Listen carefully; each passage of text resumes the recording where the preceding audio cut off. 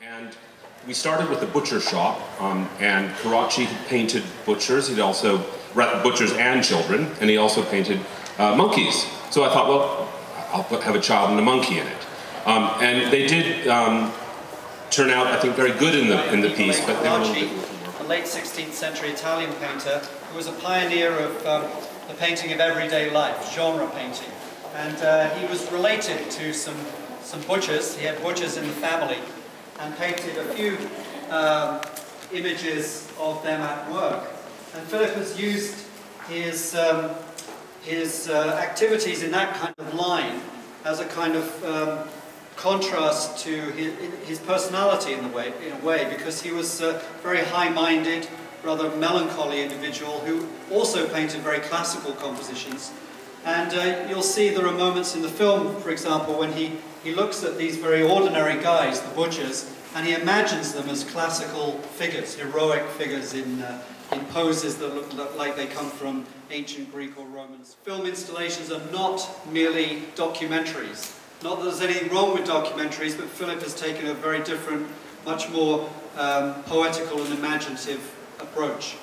Oh, let me say a word about the music too in this one. This gorgeous music is by Angelo Badalamenti, who is probably a familiar name to some of you from his work with the director David Lynch.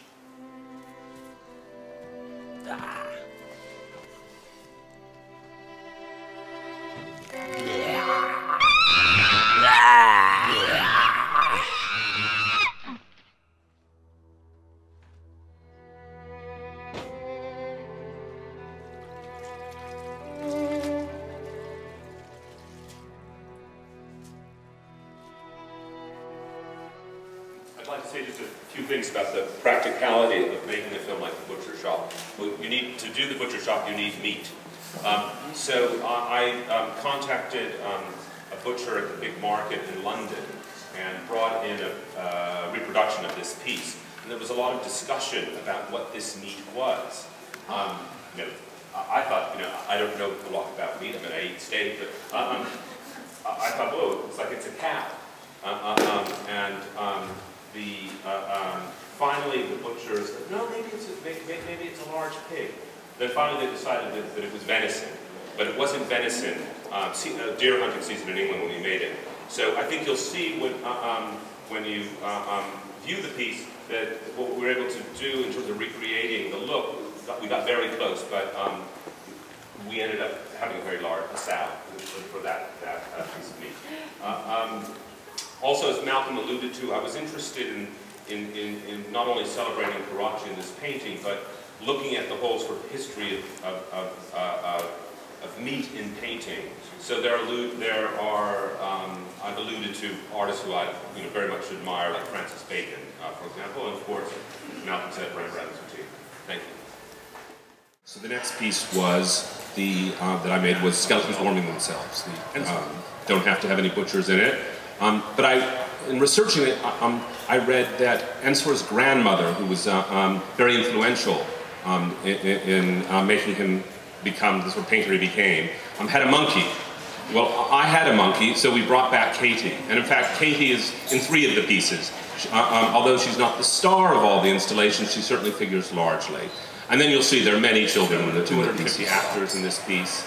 As I said, many animals, live and stuff. This vase is from the 5th century BC, and it deals with a common kind of elemental opposition that you find in Greek culture between the Dionysiac, in other words, the kind of instinctual animal side of human nature, as opposed to the more civilized side of life.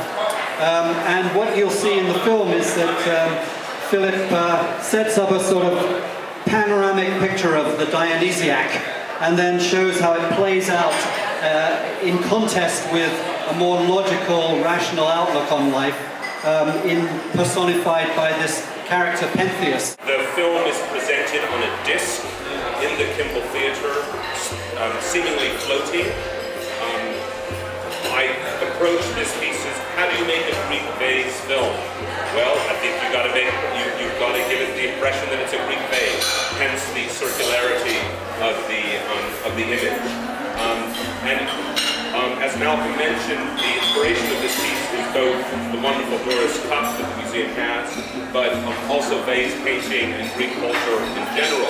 Now, you'll see there are many, many images, and people often, for some people ask me, where do these images come from? Well, I must confess, they come from many Greek vases that I've seen.